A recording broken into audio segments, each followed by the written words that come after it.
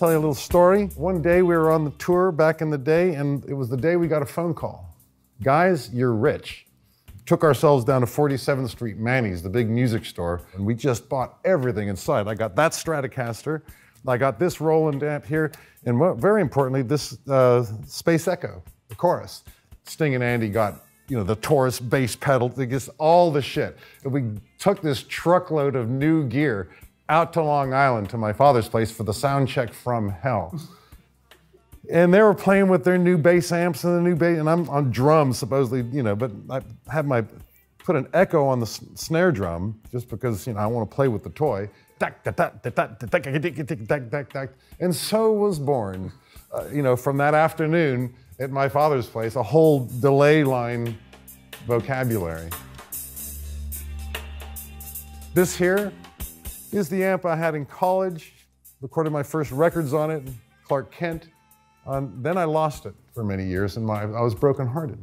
It was in an old curved air flight case. But what's in all is whoa, there it is! I burst into tears. Because at a certain point, you know, you're chasing the new technology, and you want the latest stuff. But at a certain point, you realize that Marshall stack, it just has been there. This thing has played some blues, you know, tears, sweat, toil, hearts broken, to the music that came out of that thing. These antiques, I mean, they've been around, they have sung. And so the old gear really gets me. That Marshall stack there took me ages to find. I could have carried that thing up the stairs to Kluke's Cleek in London, you know, supporting Deep Purple or something, you know.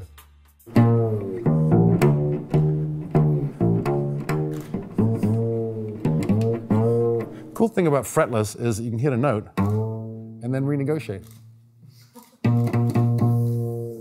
As I said to Yo-Yo Ma, there's a lot of mojo in instruments, a lot of voodoo, a lot of feeling of where it's been, and because music's like that, it's not, you know, I'm not superstitious or anything like that, but I will allow a little bit of voodoo when it comes to musical instruments. Sting gave me this, horrendously out of tune, and just it's the same strings, E, A, D, G, B, E, but wrong octaves. So any chord you played, it just changes the voicing of it, and that same old E chord, it's way out of tune, turns into a completely different chord. Very cool. His daughter Coco, this is her axe of choice.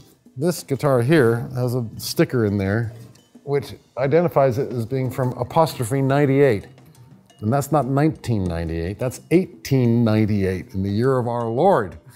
That is a very old guitar, domestic grade guitar, but every guitarist who walks in here and they genuflect before it, yes, and then they play upon it. And when they do, I could swear we all agree that there is something, there is, you know, it's a crap domestic grade guitar, but there's a little something to it.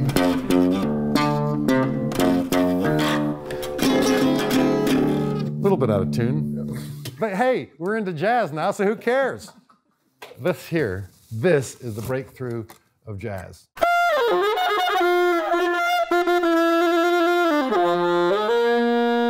I did a jazz tour one year, the jazz festivals of Europe. Ah, what fun that was. Jazz is more fun to play than it is to listen to.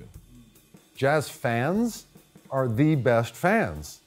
They will sit there and take it. All the stuff that us pop musicians had to learn to discipline ourselves to be, you know, as drummers, support of the song, support of, you know, you're a piece of one thing. In jazz, you just go for it all the time. And people pay money to be subjected to this complete onslaught of every chop you ever wanted to play, but were too, you know, disciplined to play.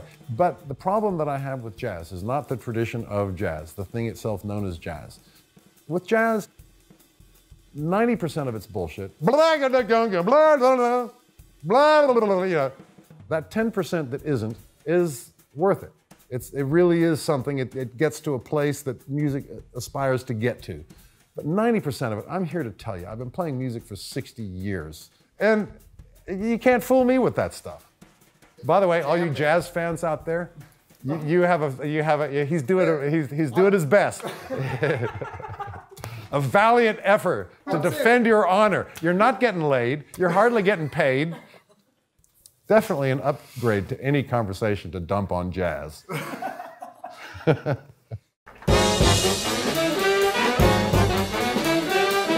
I found all the chrome, which had been removed, because back in the day when men were men and bass players were fucking bass players, they used to pick. You know, any dinner party can be enlivened by dropping such a comment as, well, you know, the problem with jazz musicians is that they all suck. When was the last time you played a Holiday Inn? You know, a guy can dream.